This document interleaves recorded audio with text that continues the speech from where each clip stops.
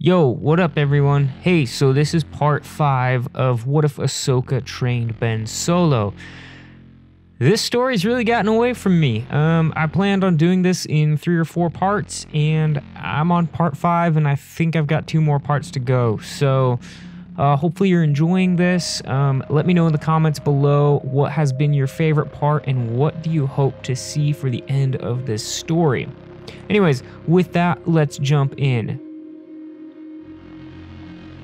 This was the first time that Anakin had come to visit Ahsoka. The last time Ahsoka saw Anakin, he was running off to save the Chancellor. Ahsoka would have heard of his redemption from Luke, and even though she was hurt by his actions as Vader, she was comforted to see her old master's face. He looked much like she remembered.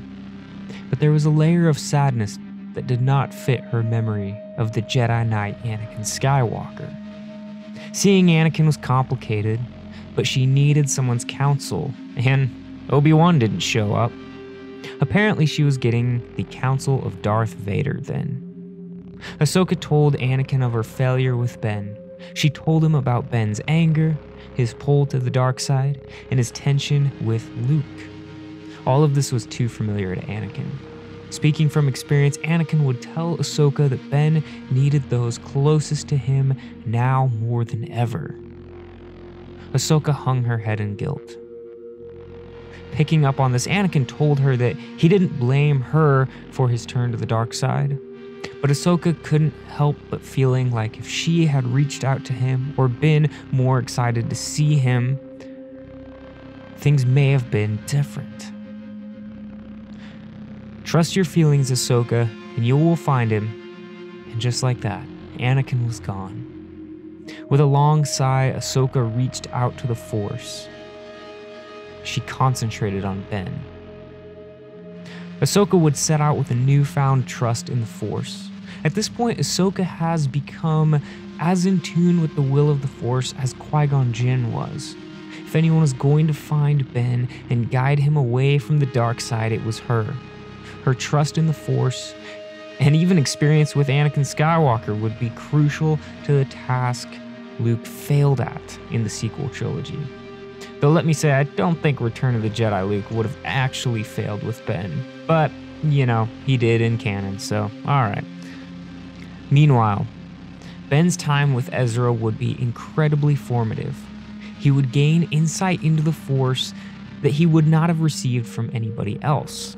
He would even gain an understanding of the fringe parts of the galaxy due to Ezra's own experience in the unknown regions and more. But Ben was looking for power, and at this point, Ezra did not have it. Of course, he was powerful and had a lot to teach Ben, but he couldn't offer Ben control like he sought, control that the dark side was tempting him with. Eventually, Ben would depart from Ezra and continue his search for the elusive dark side figure he heard in his head.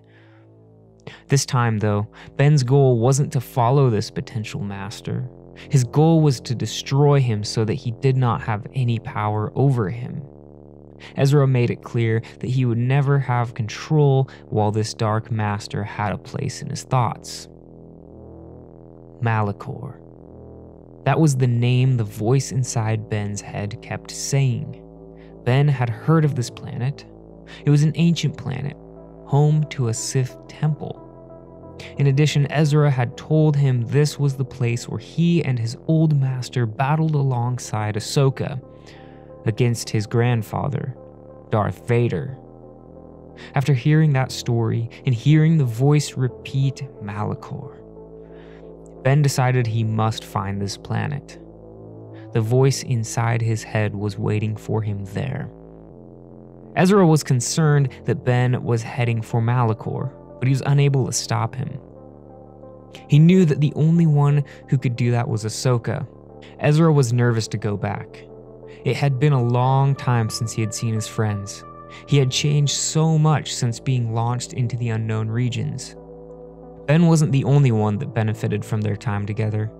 Ezra was reminded that he had a role to play in the galaxy still, and Kanan would want him to help the new Jedi Order any way he could.